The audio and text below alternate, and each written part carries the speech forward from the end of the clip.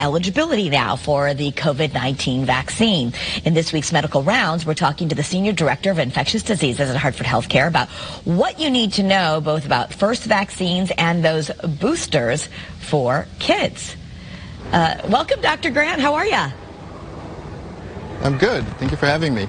Yeah, so we want to talk about this because how do the vaccines and boosters really help effectively prevent the spread of the virus? We want to give you a second to say that since some parents may be wondering if they should even get one.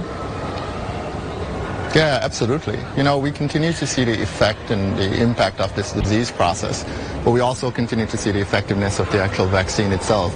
If you look at the data that we have within the hospitals right now, there's a number of patients that are within the hospital that are vaccinated, but truly the numbers that are unvaccinated are significantly higher. In fact, the patients that we have in our system at Hartford Healthcare that are without a booster at this point are majority patients that occupy critical care units.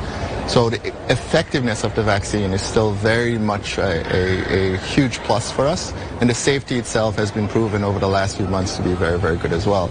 And as we continue to look at the opportunity to, unmask kids in certain settings, the vaccine does create the best and safest way for them to be doing a normal thing as much as possible. Yeah, and why is it important? People might be saying, oh, kids, they don't get it that bad, or maybe my child already had it. Why do they need a COVID booster shot?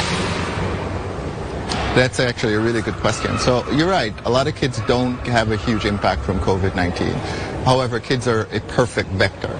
So in that, they have the ability to carry the disease, have very mild symptoms, but at the same time, they're going around, older grandparents and so forth, and we still continue to see a huge impact on our over 65 population. Additionally, we do have kids that have become very sick, and we continue to have mortalities in our pediatric population as well. And Doctor, I know we're kind of running short on time, but I want to let everyone know you have a vaccine clinic at the Connecticut Science Center. You're holding it for kids ages 5 to 11 this weekend, right? So anyone can take their kids 12 and under? Absolutely. So come on down. We're partnering, as always, with our Connecticut Science Center, providing vaccination.